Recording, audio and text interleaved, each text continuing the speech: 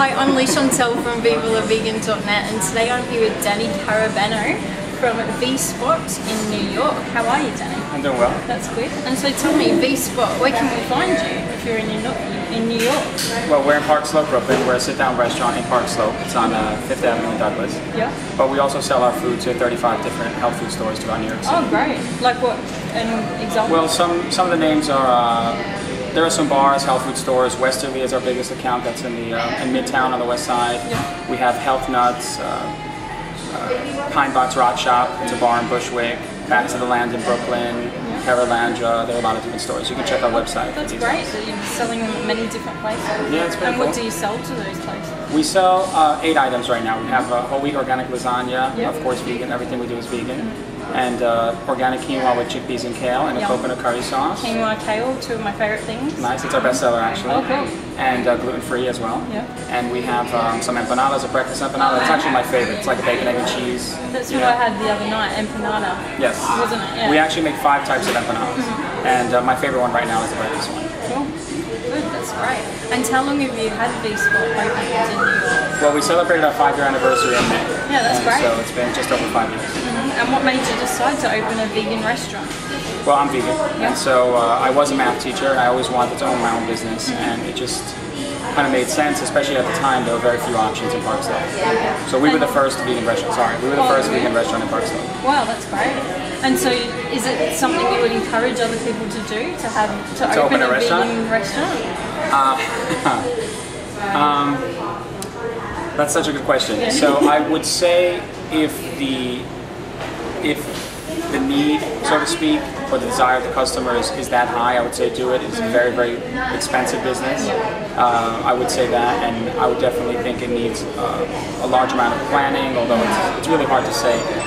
I would not readily tell someone to open up a restaurant. Yeah. Maybe to franchise a VSpot, but maybe not necessarily open up their own restaurant. Yeah, that's one of the things, isn't it? Like I know a lot of people that just want to promote the vegan cause and get it out any way that they can. And they think, oh, I'll just do a restaurant. And they don't necessarily plan it, they don't think about it, they don't even save up for it. Yeah. And they open it and then it just fizzles after a year or two because they realise, 1, it's hard work, 2, that they need a lot more money than they thought, and 3, that we still have quite a selective market. Yeah, definitely, it's true. I actually kind of had the same approach. I just I was teaching at the time, and I probably within about 5 seconds randomly made the decision to open a restaurant. Really? Literally, I was driving my father. I said, you know what, I think I'll open a restaurant. Yeah. And there was not a lot of money into it, but I did get some help. My brother runs the place with me. His name is Alex. And you know, it's just, you have to be very careful with money is the main thing, and consistency, of course. And because even though you want to promote the vegan cause, you still have to make money so that it's sustainable, so that we can keep the message out there to people. Definitely. I mean, I always want to do it only 100% vegan, although it is a bit of a challenge. In the first 2 years, I would say, at least once a week, customers would literally jog out of here when they realized it was vegan. They were like, oh, my mistake, and they would just head right out. They're like, you know what, forget it. I don't even want to buy it. And there's a sign when you walk in the door that says, sorry carnivores, we're open. Yeah, yeah, my brother made that sign. It's really cute. Yeah, that's good. Yeah. And so what are your favorite things to make?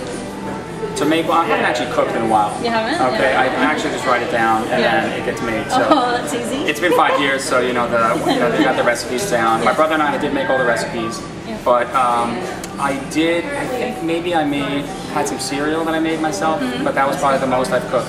Yeah. It's the most prep work I've done. Yeah. Okay. I don't cook. I haven't cooked probably in a year. But my favorite thing to eat, I could say, from here. It's tough. I've actually eaten here every day for 5 years, every single meal, and for the most part, like 95% of the time.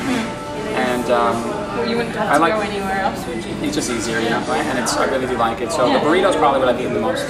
I've had it like 400 times. Yeah, 400, wow. Yeah, literally. Yeah, how many days would that be per year over 5 years? Well, you figure, you figure it's like 1,800 days we've been open, and so it's like, I have it like once every 4.5 days. Okay, that's good. Yeah, Sorry. You're better at maths. So where can people find you on the internet if they want to? Well, our website is spreadvegan.com, and it's also the VSpotCafe.com. The both names are the same site. Yeah. And you can check out all of our information here, what we do for catering, the retail accounts, and we're also doing some work at fairs. We did like Elle Magazine Summer Screen Fair.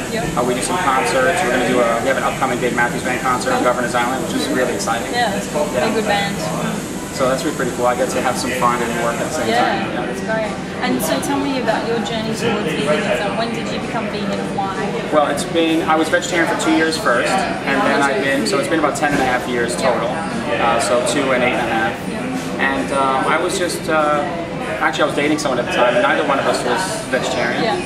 And then she would always show me articles about like how a big business would hurt animals to save money, and that was like the biggest thing. I was like a business major and a math major, so we would do research on companies and stuff like that, and we would see like just all this random nonsense companies would do in order to save a buck. And then I said, okay, for sure I want to get out of this this industry, and then I kept researching, and then after the next 2 years after that, then I decided vegan was really the way to go.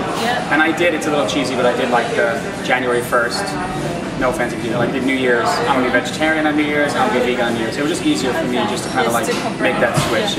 Well, whatever works, hey? Yeah, it definitely worked for me. And what would be your top tip for someone that wants to open a restaurant?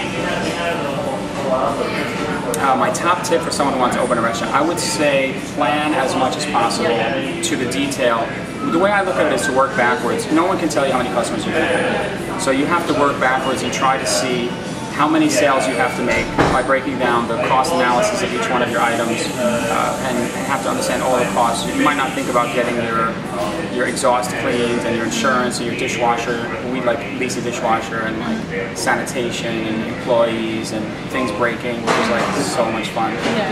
But yeah, you never realize when that's going to happen. So like little things like that you have to factor in, and when you factor in all those costs and kind of figure out whether or not there are enough people to fulfill that, I think it's the best thing. But you really have to consider wear and tear and things like that over the course of a number of years, because everything is so expensive. So you really have to, if you analyze properly and you really focus, once that analysis is done, on having very, very tasty, consistent food, I think you can do that. And simpler the better, especially at first. Only expand and increase your menu as the desired customers increase along with it. There's some great tips.